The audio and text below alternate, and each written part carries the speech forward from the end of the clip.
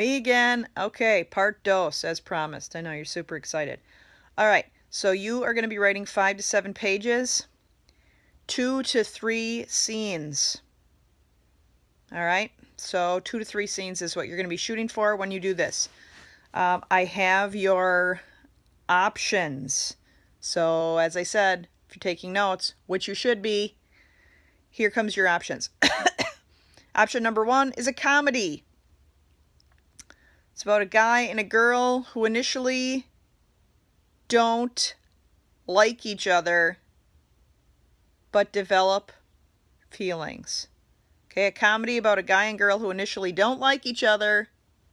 And this is not just, oh, hey, how's it going? No, they don't like each other, but they develop feelings. The second option is a drama.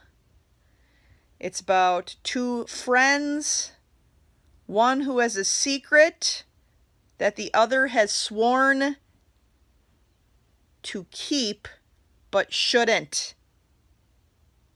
All right, it is not a smart idea for the second friend to keep that secret, but friend 2 has sworn secrecy. All right, it's a drama, so this is, it can have a little comedy in it, but probably not much, okay?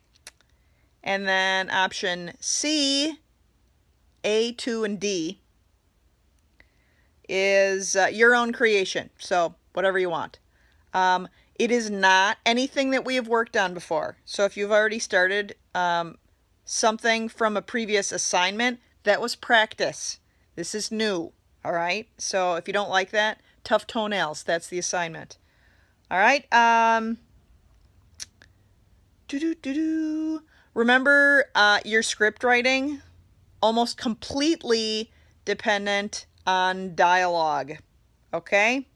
So that's what you're going to be focusing on. The scenes in Airplane go back and forth really quickly. So if you feel like you want to have shorter scenes and have more of them, that's fine. That's fine. But I'm looking for, when you're done typing, 5 to 7 pages. All right? 5 to 7. 5 full, not 4.5. Not 8. 5 to 7. All right? So, what else did I need to tell you? Oh, don't forget the program that we're using. It's written on the sideboard over there. I want to say that it's CELNX. Is that right? Some of you have used it before. River, Nehemiah. There you go. All right, so that's where you're going to go when you have typing day. Not next week, but the week after that. So you're going to have writing days, I believe, on Friday and Monday. And then some of you are like, well, I do my best writing when I have a computer. Well, you're not going to have a computer. And I don't want you just writing it on the computer. All right. I want to see a draft of it written out. Also, this is where a student failed in my last class because he thought it would be a good idea to copy a script from a movie. Hello. I am not a moron. Write your own, which is the main reason why I want to see a written draft for your work. All right? And also when I come back, I'm going to collect your written drafts from your stories.